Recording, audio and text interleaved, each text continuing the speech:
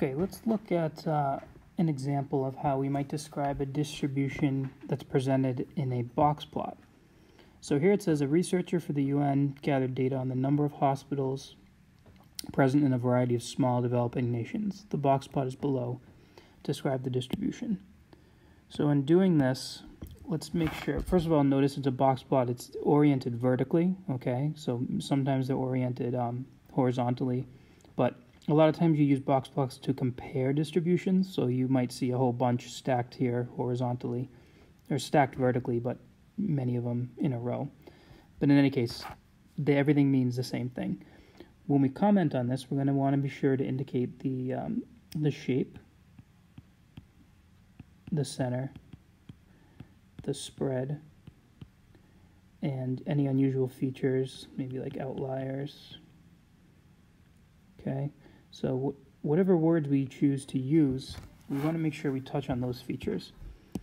So let's start with the one thing we know based on what we know about box plots. This is the median, right? That's what that line represents. So let's indicate that. The median number of hospitals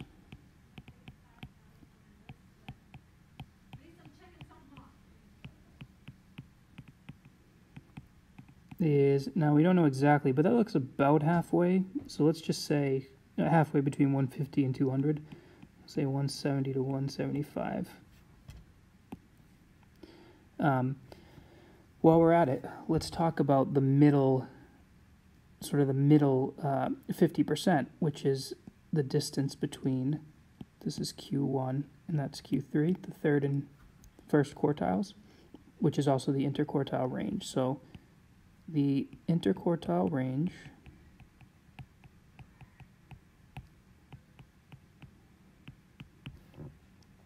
is about, so let's just kind of guess at these values. This looks like it might be like 130 maybe, and that might be like 190. So let's just say about, that distance is 60. So let's say about 60 hospitals, which means, so remember that a box plot divides the data into roughly 4 equal sections in terms of the number of data values. So this would mean that the interquartile range is about 60 hospitals, which means about 50% of the countries have hospitals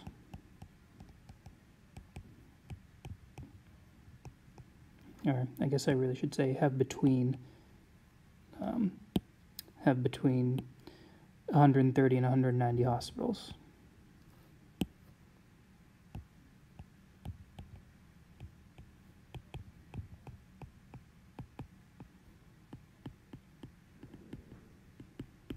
Okay, so at this point I've talked about the center using the median, which is the only thing we have. We can't get the mean here anyway. You can't get the mean from a box plot.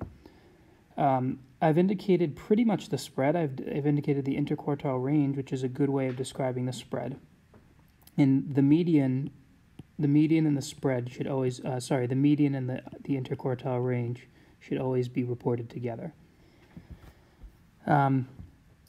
Let's talk about the shape. It looks like this data is largely skewed left.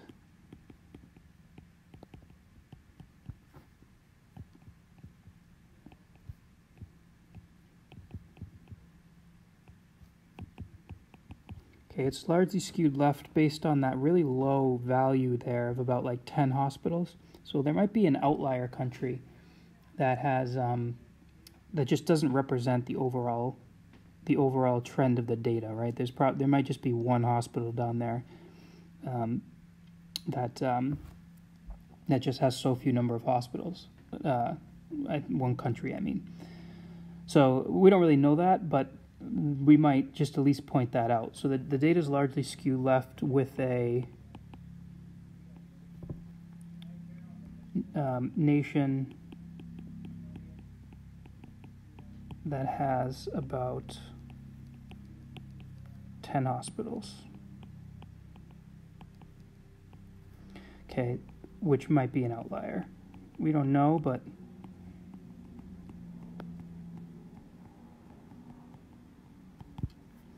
We don't know, but maybe it is. We would have to do some further research or get more details about the data. Okay, so I talked about the center using the median. I've talked about the spread using the interquartile range. I've talked about the shape, and I've talked about a potential outlier, even though we don't know. So I've touched on the main things. And moving forward, this will help us when we're trying to compare two distributions. So you'll want to adopt this framework when describing distributions so that it'll make it easier to compare them.